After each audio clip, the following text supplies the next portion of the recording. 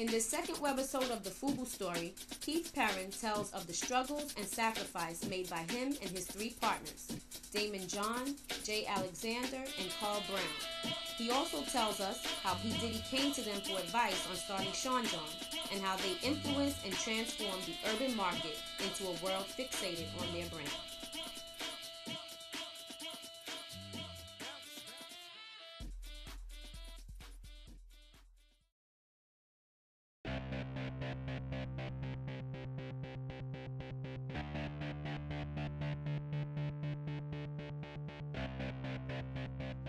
We've all heard the Bill Gates story of how he started Microsoft in his garage and how Michael Dell began Dell Computers in his dorm room. Well, how about four guys from Queens starting an international clothing company by selling homemade hats on a street corner?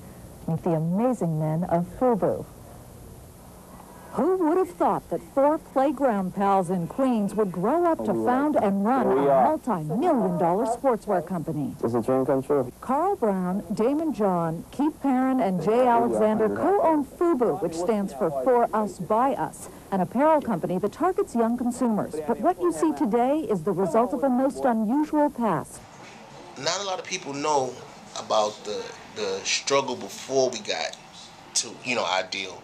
And I think those 4 years that we worked and we didn't get paid and we grinded it out for 4 years. For years, times were tough. They all held second jobs. None took salaries for the first 4 years. But the question is, how do you get from peddling homemade hats here on a street corner in Queens to having your merchandise sold in stores across the nation and around the world?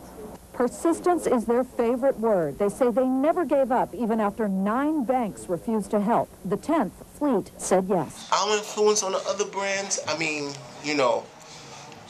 it was huge. It was huge. These guys looked at us and said, well, these guys are doing numbers. How can we do numbers like that? Like, how can we achieve the same success that, that they achieved? At the same time, the urban sportswear market began capturing the imagination of trend-setting youth, a phenomenon that fueled Tommy Hilfiger's $700 million empire and spawned a rash of mainstream imitators. I know Puff, when he came up here, he sat here and he was like, I'm about to come out with a line or whatever.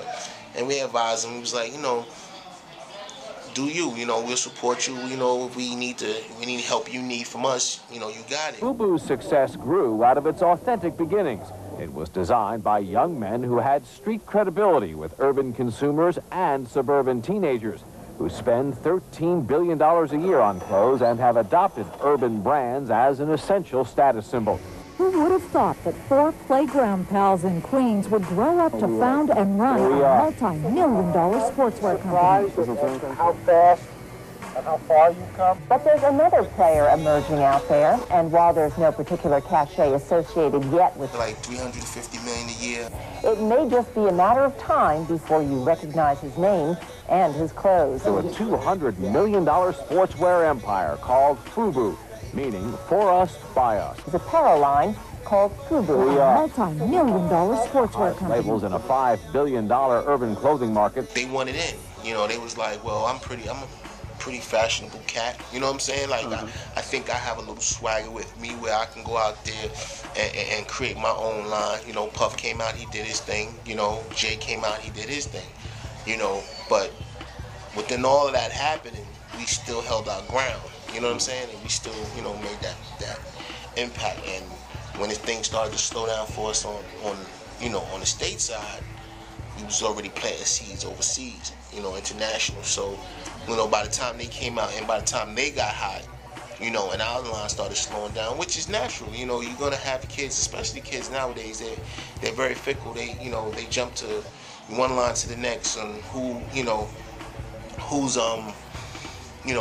whose name is the hottest name on the street right now. So that's who they going for. There's no brand loyalty. Unless it's a high end, say Gucci, Prada, Louis, those type of things, where you have the customers that are faithful. But now in the urban market, the customers, they weren't that faithful. So, we just moved on and we built something overseas where it carried us to the point where we're at now, and we're still doing it. So, a lot of the other brands, you know, a lot of them won't mention us. You know, we're not afraid to mention them. I'm gonna give them press. You know what I'm saying? I'm gonna give them a little press, but you know, you gotta kind of ask them, man. I know they won't say it, but I'm sure we had a major influence on a lot of these brands and a lot of these people coming up. And you know, like I said, it was more about the money thing. Like these cats are doing real numbers. You know, I could do that too. And when they did that, we jumped into the music game. Made some money off of that. Yeah, come on, what? N.O. baby, N.Y. Straight up, Compton Street, 12. That's how we gon' do it, baby. The only way to stay alive is to keep my mind on living. Don't let a coward know what holding till it's time for spitting. I lay these ducks all the same from down to bitches. And dog, I'm over cats' wives. Mind be tripping. I'm sipping Henny like it's 820. Trying to go from pennies to stacks. I'm well-rounded, pushing everything from jacks to lax. I love 100. Push the rim in your back. Versus a bench with the 20s to match. Know what I'm saying? And that's my. And if your girl give me eye contact, boy, that's my trick. Say, boy, don't trip.